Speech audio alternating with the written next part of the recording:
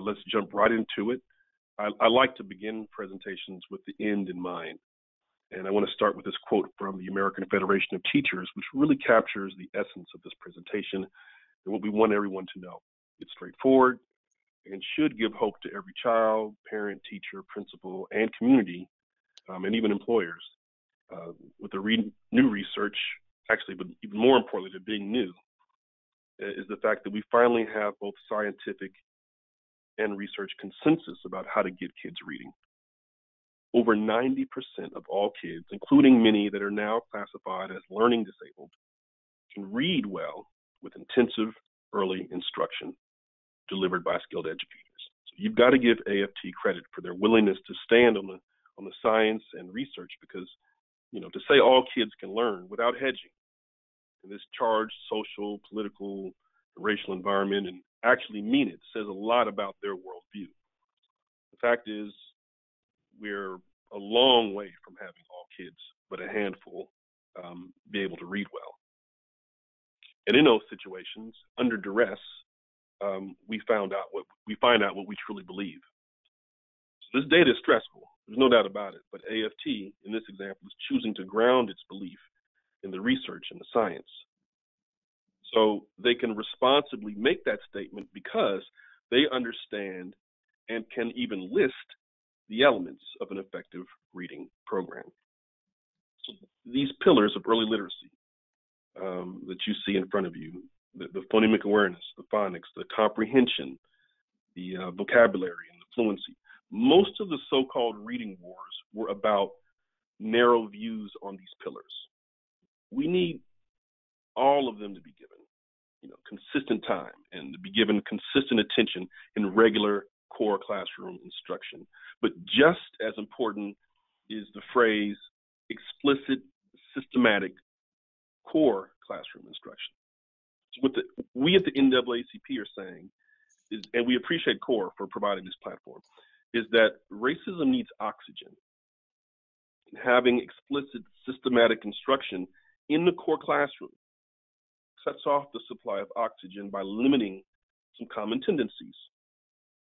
When we take things step by step, from the beginning in a systematic way, we avoid assumptions about where kids should start or what they're capable of. We'll talk more about this later, but it reduces the impact of adult learners' biases, keeps us from discriminating intentionally or not, and considering all the variables that impact student learning. It's even more important to limit the impact of those things by starting at the beginning and just walking through the standards. So, and of course, this also includes a strong writing component.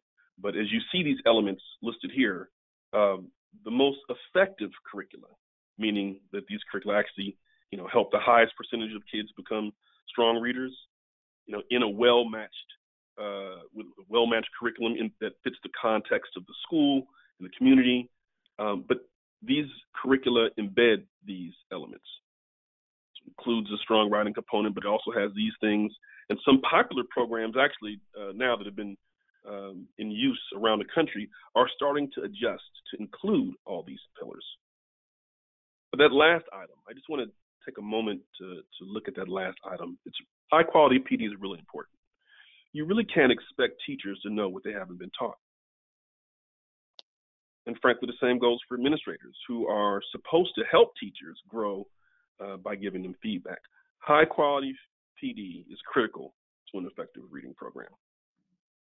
And you might hear, these elements called evidence-based or research-based practices or scientifically based reading practices. There's lots of different, acronyms that we use for these things and taglines for these things. But today, let's just use the shorthand of structured literacy to describe what we're talking about. And actually, the reason that's important is because, it turns out that most kids actually require a structured approach. This infographic really synthesizes the research well. It's embedded in that statement by AFT is the word if. So, yeah, over 90% of kids can learn and read well if we leveraged a structured approach that included all those elements. The challenges we face are so consuming. The conditions and dangers that we can see are real, from the distractions of the reading wars that emphasize, one pillar over another, to conditions that make it hard for parents just to maintain, for teachers to teach, to make it hard for students to learn. The impact of these things on our students, families, and schools are really difficult to measure, but it often does produce stress and crises. So AFT, again, they're providing perspective with which the NAACP agrees, regardless of the politics of it all. We have to understand that parents want us to start with three things: keep the kids safe, teach them how to read, and get them college and career ready. There are other important things, don't get me wrong, but it starts there. And if we can't do that, of course, there will be various reactions, both internal and external. So yes, these things are challenges, and we see them. But what's missing is the reality that there are also things we cannot see, things that lie beneath the surface. And today we want to touch on some of these things and even get into the deeper waters, if you will. So let's start with racism and reading science denial. There are a lot of definitions of racism, but we're going to use one created by Dr. Audrey Smedley at VCU. It's helpful here in our context because it focuses on practices and beliefs.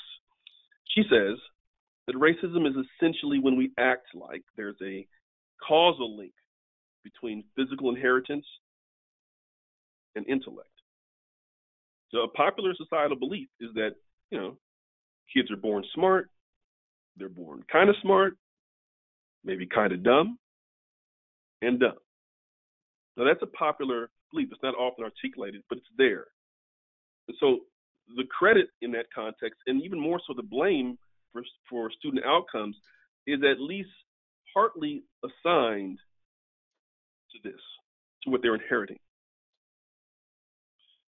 So if one has that view, you're likely to construct an archetype for success and for failure.